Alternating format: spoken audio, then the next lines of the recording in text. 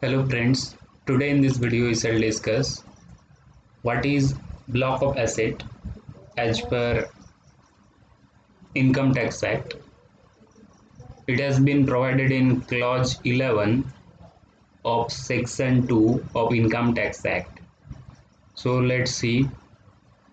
Block of asset means a group of assets. Block of asset means a group of assets falling within a class of assets, falling within a class of assets comprising tangible assets being building, machinery, plant or furniture, comprising intangible assets being know-how, patent, copyright, trademark, license, franchises, and or any other business or commercial rights of similar nature. So these are intangible assets